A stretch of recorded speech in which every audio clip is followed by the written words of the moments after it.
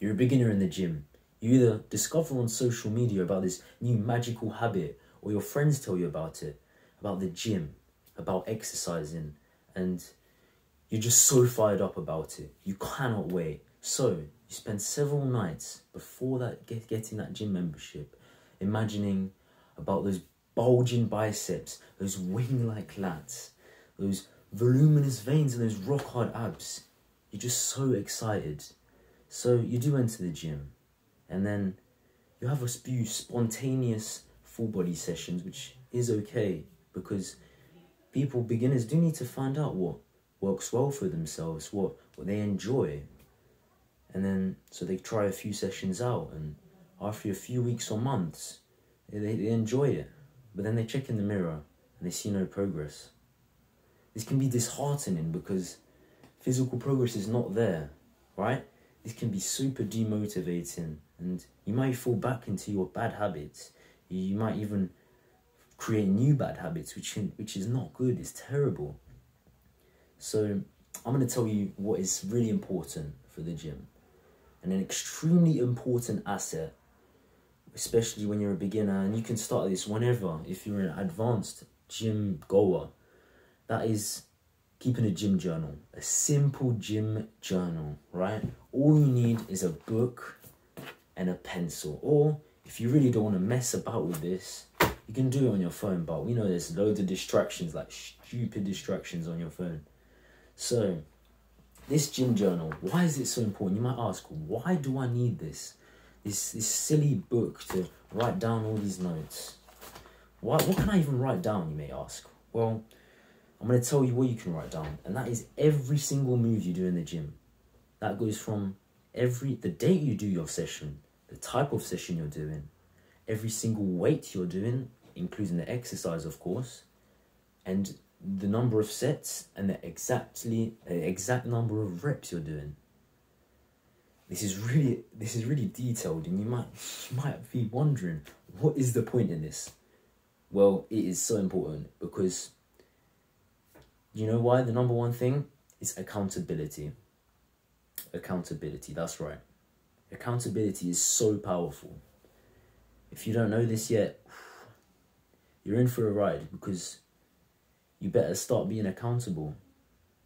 When you become accountable, you start to tell, you can easily tell if you're being consistent with some things, what you're feeling like, what you're doing well, what you may not be doing well, so you can fix upon those things.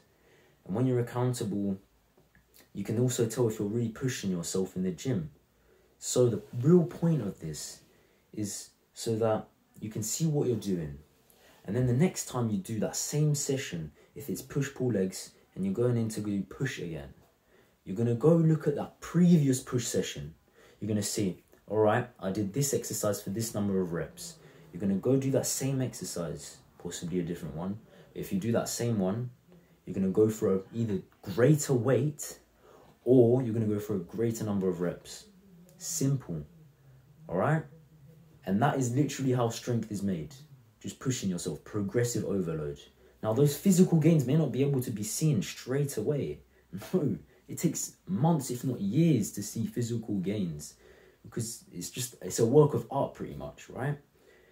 But what you will see is strength gains. Generally, across most people, strength gains can be easily seen, not seen really, but felt almost across most people. So it's an amazing way to track your progress, to keep you motivated, to keep going, to keep your hopes up pretty much. So I'm going to tell you a little example about my progress, okay? So I started this recently, and it's fantastic. I love it. All right, so I'm going to go to a push session that I did, all right? So let's go. 26th of April, 2022, that's right. All right, triceps.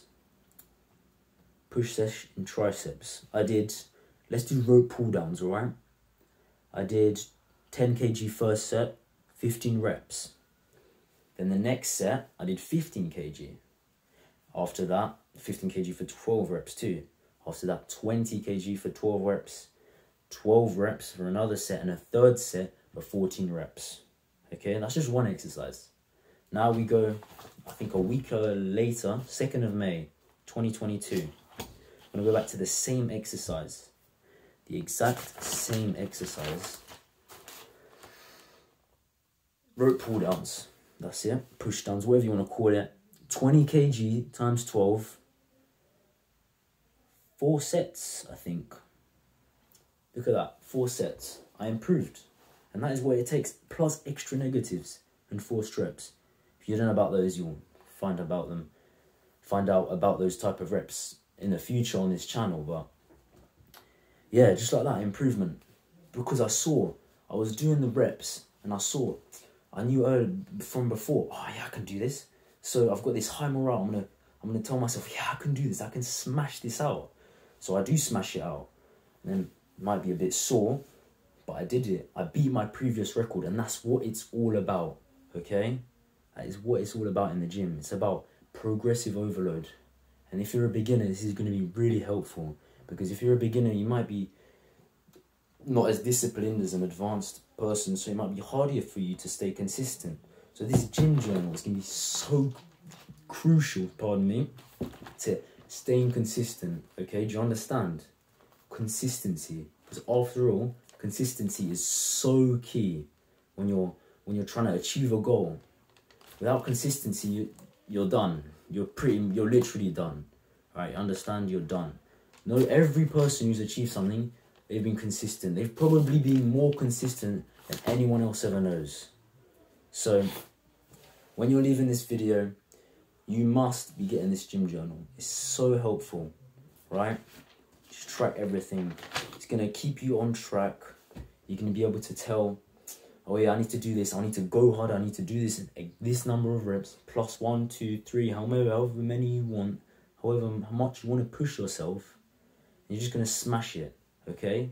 So just remember, accept, adapt, and overcome. All right, let's go.